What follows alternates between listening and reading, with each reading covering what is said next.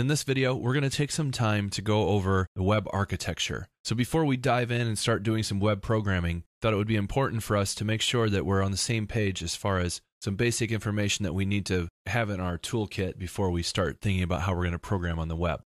So what we're going to do is take some time today to look over a few things. First of all, we're going to spend some time looking at what a client-server architecture might involve, and then we're going to talk about some of the protocols and languages used on the web. We'll spend a little time reviewing HTML and just making sure that we have a common basis, some tags that we'll be seeing quite often. And then we're going to take a brief look at three different types of web pages: a static web page, a dynamic web page, and a responsive web page. We'll spend just a little bit of time talking about the difference between programming for a GUI versus procedural programming. And we'll spend the last part of our lesson today diving in and looking at the HTTP servlet from Java, which is what we're going to spend a lot of time programming against in the next couple of lessons. So with client-server architecture, we have to keep in mind that this is going to be different than just generic application programming, because in application programming, you have generally one application that's up and it's running and it runs to completion and it's done. With a client-server architecture, you have multiple things to consider. The first thing to think about is that you have a client that's in a diverse location or a different location than where your server is located. And so your server will be hosting the application, and there will be some communication going on behind the scenes between the two. The other thing to think about with client-server architecture that's different than application programming is that with an application, you often are the only user doing something, versus with a client-server, you might have many clients actually working against your server at the same time. So you have to think about different aspects of how you would handle concurrency issues and things that might happen when you have multiple people trying to do things at once. When we're going forward, we'll talk about two things: the server and the client. And the first thing, when we talk about server, we're going to be focusing on the actual hardware that's hosting the application and the application itself. The server will often do things like take requests and process them, and then it will send some response back to the client. And the server also logs or reports errors, sometimes even displays an error through the client. The client will then be the user interface that's responsible for sending the request to the server. It often processes and renders whatever the server sends back. And our major client that we'll be looking at will be, of course, a web browser. And you might also encounter phone or device applications being a client against a web server. So the protocols and languages used in web programming, the main one is the HTTP/HTTPS protocol. So you've seen this when you typed into a web page. This is, of course, the protocol, the hypertext transfer protocol that we use to communicate on port 80 when we use our browser and communicate to the server. The client will send an HTTP request, and the server will send back an HTTP response. The HTTPS is, of course, security, which is done over port 443, and that is basically you have to get a signed certificate from a third-party provider, and it encrypts your transmissions back and forth so they can't be sniffed out by web sniffers that sniff the packets.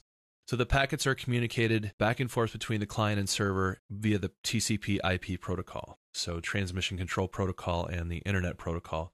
Everybody, of course, has an IP address, and all these web servers all have IP addresses, and they're communicating back and forth using those numbers, and they send them in packet bursts. It's not all done at once.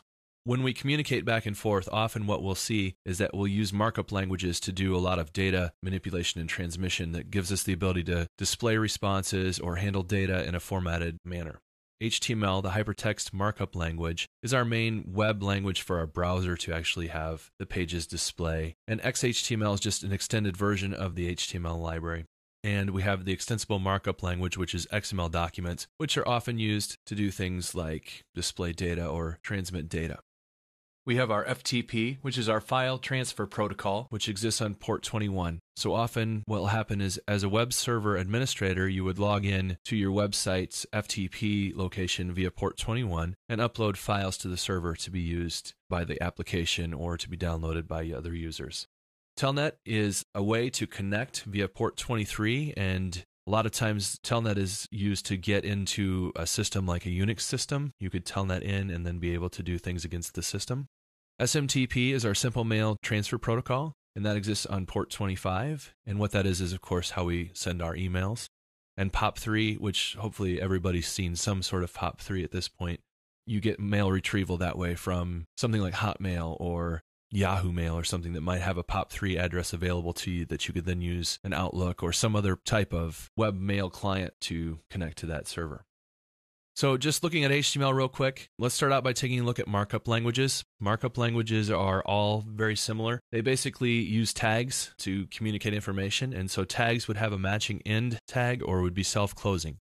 So an end tag means that it has a slash with the same name as the starting tag. So you see that first tag there says some tag, has some text in it, and then it has a slash some tag, which is the ending tag. Note they are case sensitive, so if you have different cases, they are not aligned, so they have to match exactly. The other one is the sum tag with the self-closing slash and greater than sign at the end. So essentially what that's saying is that this tag does not need to have a matching end tag. It basically is going to include attributes to describe whatever it's doing, or there's no data, and so it's a null tag. But we'll encounter that as we go.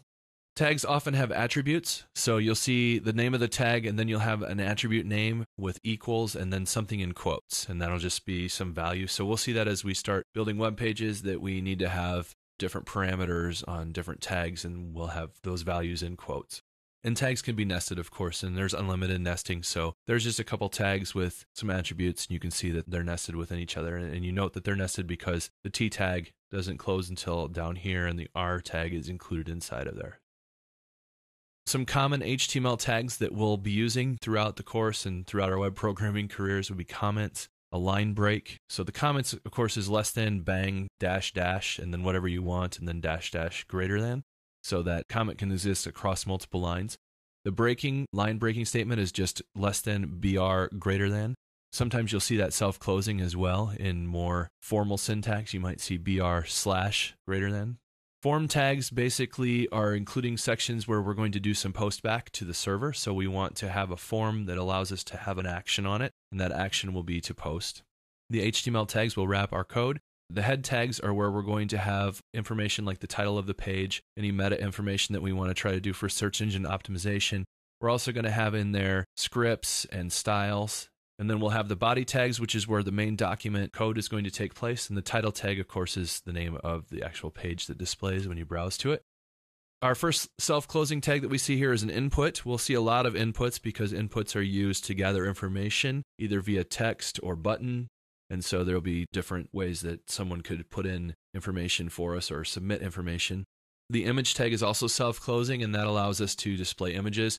The P tags are going to be a paragraph text tag, and the span tags are going to be where we'll put text for, you might call it a label, essentially just a single line of text.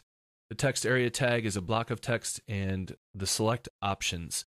Select is going to be our drop-down list of items, so each item will have its own option tag. All right, this seems like a great place to take a quick break, so let's take a quick break now, and we'll pick this up in the next lesson.